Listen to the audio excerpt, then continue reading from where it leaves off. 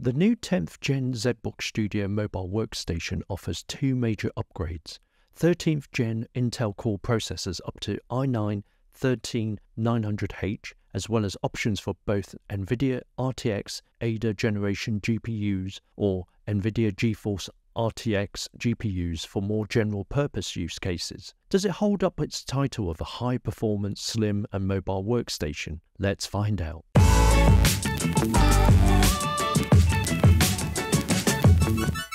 For viewers who have watched my Studio G9 review, you will notice not much has changed on the outside. That's good news, as the Studio G10 is still stylish with round corners giving it a premium slim look. The military standard 810H tested chassis is rigid, with hardly any flex on the display lid or the keyboard deck. Talking of the display lid, it's difficult to open due to its slender design. However, you can open it with one hand. It's not the lightest mobile workstation, but considering what's packing inside, it's fairly mobile at 1.73 kilograms or 3.81 pounds. To open the bottom cover, slide the middle rubber foot of the base enclosure to the left and up to reveal the screw underneath. Unscrew the 4 T5 captive screws and pry open the cover. There are two SODIMM memory slots supporting up to 64GB DDR5 in dual channel mode. The single PCIe NVMe M.2 Gen4 storage slot is located between the removable 86 Wh battery. The WLAN card is not removable.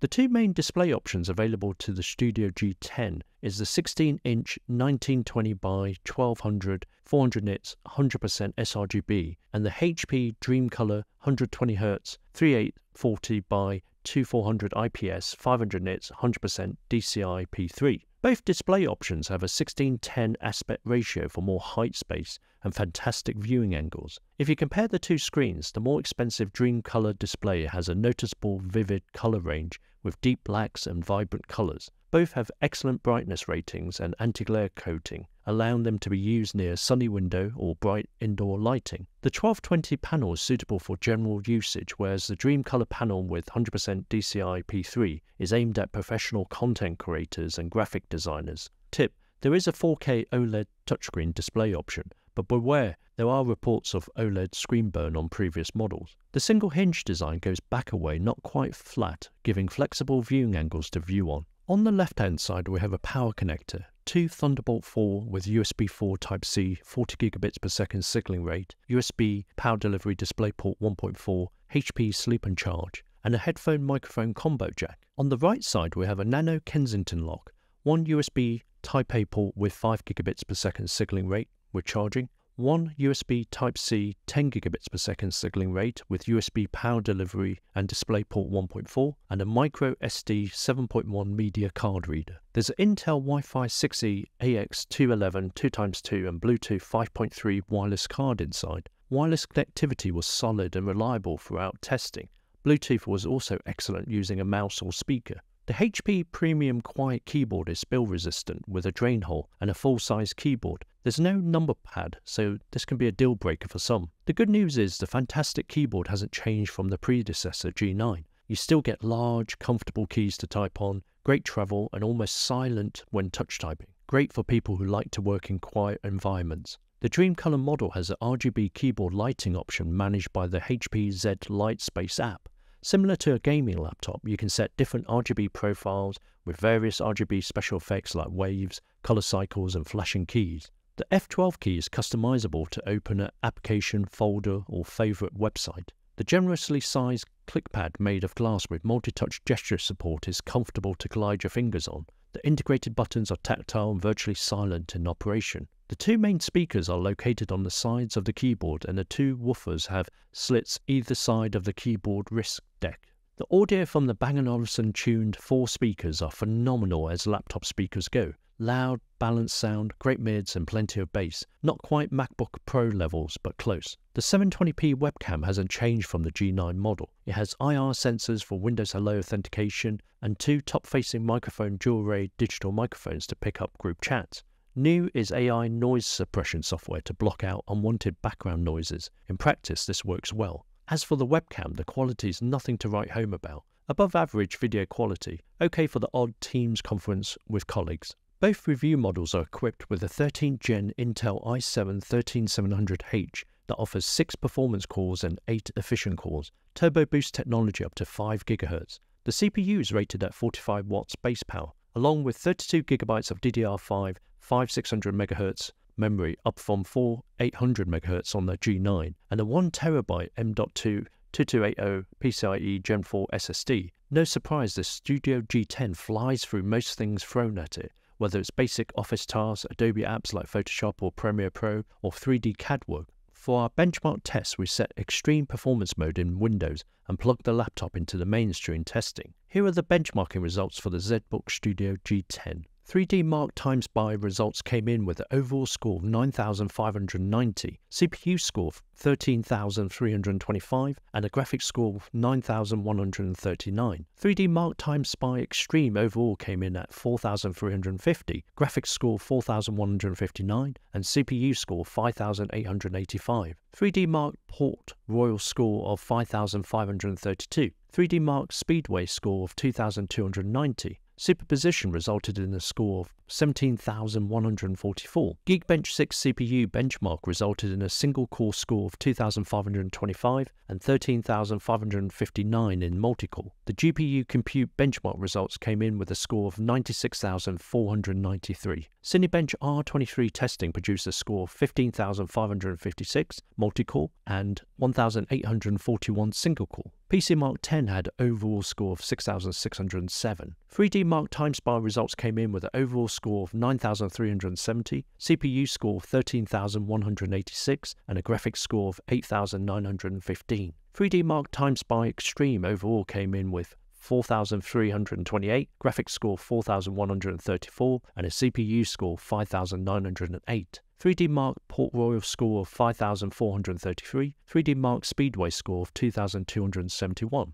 Superposition resulted in a score of 16,108. Geekbench 6 CPU benchmark resulted in a single core score of 2,587 and 13,782 in multi-core. The GPU compute benchmark results came in with a score of 94,345. Cinebench R23 testing produced a score of 15,671 multi-core and in single-core 1,842. PC Mark 10 had an overall score of 6,921. The i7-13700H sits between just below the AMD Ryzen 7 7840HS and 4 to 9% higher than the previous i7-12700H in general benchmarking results. The dual fans stay quiet during general usage, and even when working on Adobe Premiere Pro or Lightroom, during heavy 3D rendering or CAD, the fans do get audible and loud. Thanks to the vapor chamber, the G10 keeps cool even under heavy workloads. Temperatures range from 37 Celsius (98.6 Fahrenheit) on the 4070 near the top vents, and 36 Celsius (96.8 Fahrenheit) for the 3000 Ada,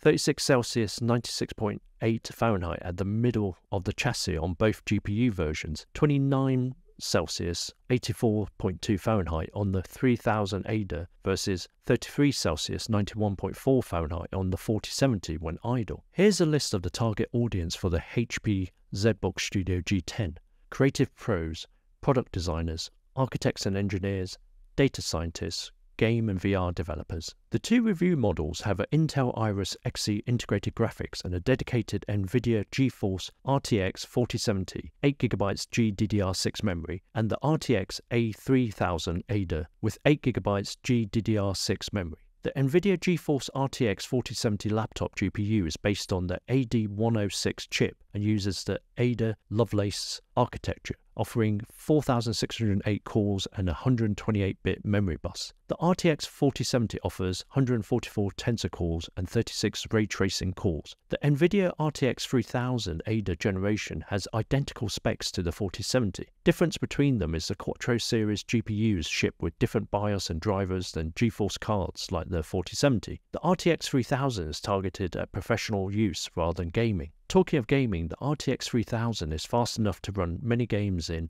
1440p with high quality settings. Similar story of course with the RTX 4070, both considered high-end GPUs. Let's take a look at some gaming samples for both cards.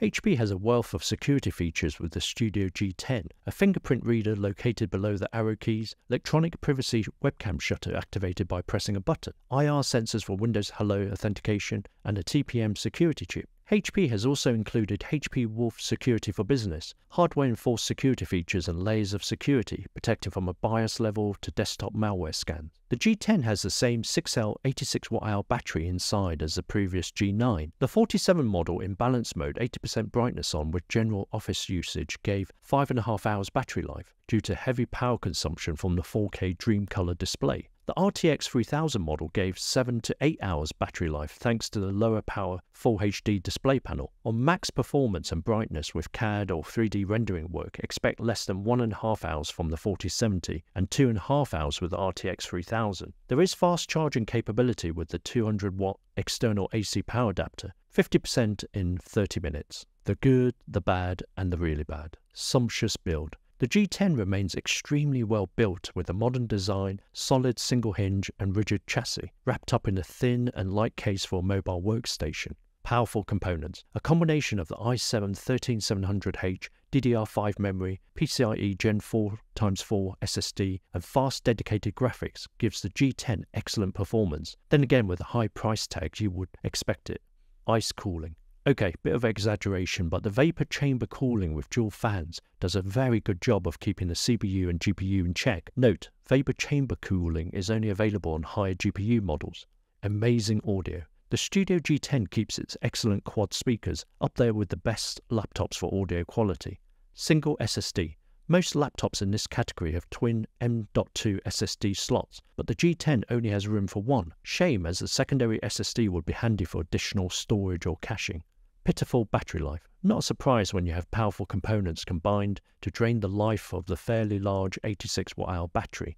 Expensive. If you need to ask, you can't afford a G10. Prices start from $2,500 or $3,074 to £3,600 or $4,425 for the i9 RTX 4080 GPU flagship model. In mitigation, you are buying top components. There's healthy competition in the premium mobile workstation category. What are the alternatives to the HP ZBook Studio G10? In no particular order, here's some to consider. Lenovo ThinkPad P1 Gen 6, Dell Precision 7680, Apple MacBook Pro 16, Razer Blade 16 2023, MSI Creator Pro Z16 HX Studio B13V, Dell XPS 17, Asus ProArt Studio Book 16 OLED H7604. The ZBook Studio G10 retains many of its great features from its predecessor, the G9. Premium design and sturdy chassis. Vapor chamber cooling in the higher GPU models keeping the G10 cool running. Performance is fantastic with the i7-13700H processor and the choice of professional graphics, aka RTX 3000 Ada or consumer RTX 4070 variants. Both GPUs give superior after-hours gaming as well. The quiet keyboard has excellent typing action and a generous trackpad. Plenty of IOs including 2 Thunderbolt 4 ports, HDMI, microSD card reader, USB Type-A and Type-C port. Memory is upgradable to 64GB DDR5. The PCIe Gen4x4 drive is upgradable to 4TB, but second M.2 SSD slot would have been nice. The Studio G10 was never cheap, but if you start customizing the options at point of sale, it can go up to an eye-watering £5,000 or $6,096 for the i9 13900H RTX 4000 GPU Dreamcolor 4TB 64GB model. Battery life is disappointing considering it's aimed as a lightweight mobile workstation. Competition is getting fierce in this category. To stay ahead, the HP engineers need to offer AMD processor options, a second SSD slot, SD card reader, and maybe a 6-speaker audio system in the next generation. Overall, the HP ZBook Studio G10 is a powerful and premium mobile workstation with tried and tested features if you can afford the price tag. What do you guys think? Leave your comments and discuss below. Hope you guys enjoyed the review of the HP ZBook Studio G10 laptop. Please click on the like button if you enjoyed this review video and subscribe if you would like to watch more of our tech videos. Thanks for watching. Cheers.